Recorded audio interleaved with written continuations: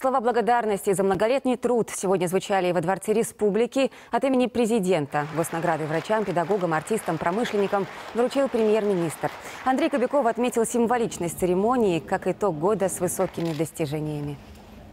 Это высокая честь быть награжденным правительственной наградой.